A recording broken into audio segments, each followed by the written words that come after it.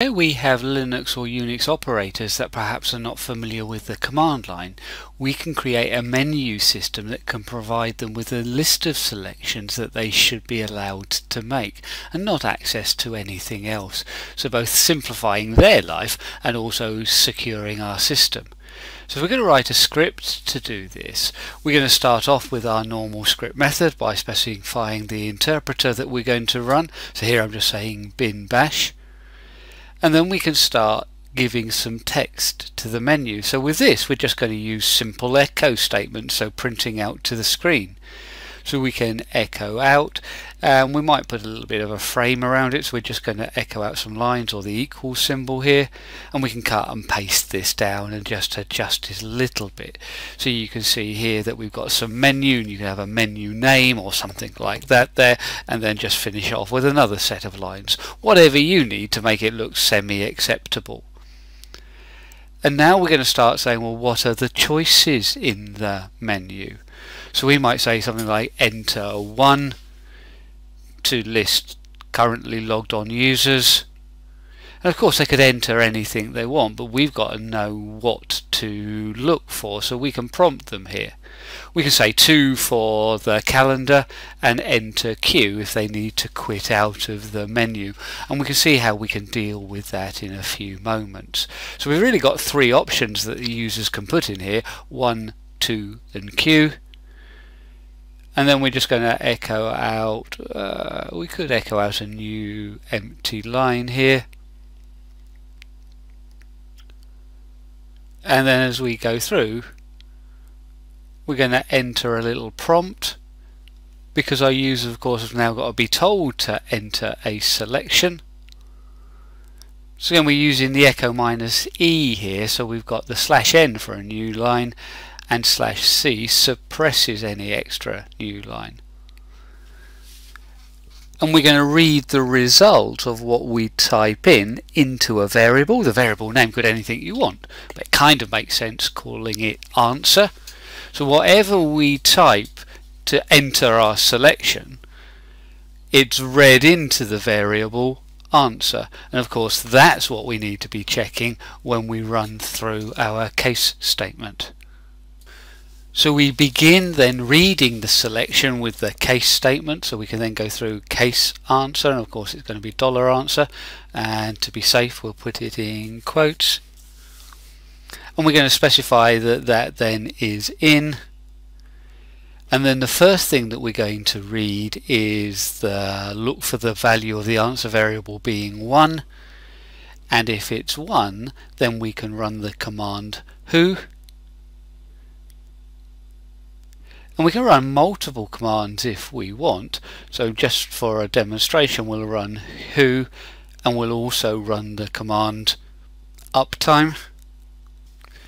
At the end of the command block that we're going to run for the selection 1, we put the double semicolon, and then we go through and put in our calendar command and the double semicolon, and then for our third item we're going to put then exit and again our double semicolon, and then end our exec. So we've got our selections 1, 2, and you guys haven't picked it up yet. We've got 1, 2 and 3, and it shouldn't be 1, 2 and 3, it should be Q for quit. When I start making these typos, you guys should be pointing it out as we go through. So let's quickly change the 3 through to a Q, and then we'll be ready to go. Now this is okay, the menu is going to run the once, but then once I make a selection, let's say of 1 for who or 2 for calendar, we're not going to run anything else. So we need to start putting this into a looping structure, and it's general that we use a while loop for this. So if we go up to the top of the script just inside the hash string and put then while true, and then of course we need our do and done block. So the block of code that we're going to be running is essentially going to be our menu. So if I drop down to the bottom and just put in my done,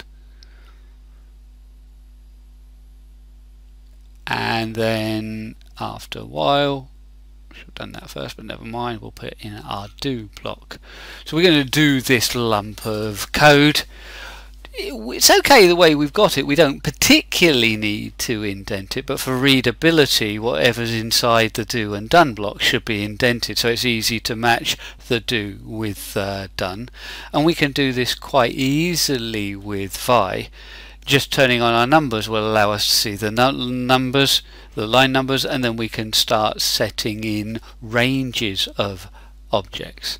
So with set number, that's going to turn my line numbering on, and then we can see that we really need to indent from line 4 through to line 17.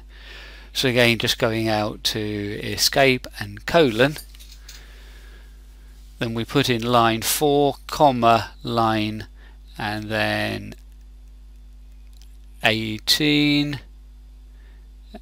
and we're going to search for 18 for the end of case statement. We're going to search for the line beginning, and then we're replacing it or inserting 2 additional spaces. So if we give that a go, we can see then that automatically everything has been then tabbed in, or those couple of spaces. But for our case statement we need to do the same thing.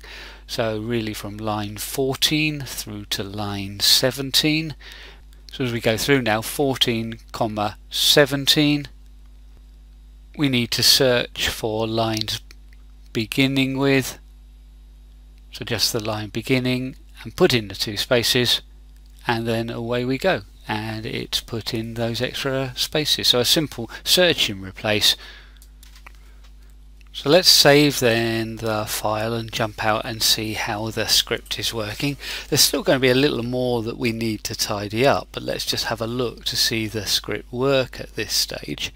So I've already made the script executable, and it is in my path statement, so we can run it so we can see the menu looks kind of okay. But we hit 1, and yeah, it certainly then does display the users, and you can see the uptime following that. Menus looping around, but one of the problems that you can see is we're seeing the output and the menu on the one screen, and we're getting multiple menus.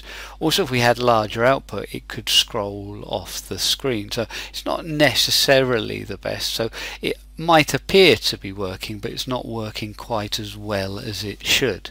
So if we go back in and edit it, what we're going to do, the start of our do loop, so every time we run round the do loop, we're going to clear the current screen. So we're going to start with a fresh screen and then a newly drawn menu each time. But if we purely did that, the results that we have from our selection would be lost. We wouldn't see the results because immediately we're going to loop round again.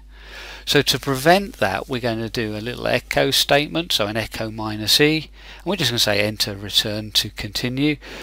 But if we feed this into a variable, much as we did before with the read command, then we're going to find then that we kind of get a little pause statement.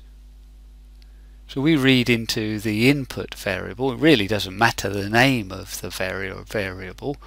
But yeah, we're then just giving a little pause on the screen.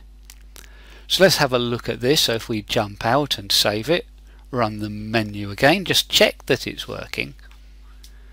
So now as we start making our selection, so there's our selection 1, and we've got the enter to continue, and of course we've got a fresh menu. I can now select my calendar, enter to continue, and then of course 1 I can take back, so we get a fresh menu and we see then the output that we select.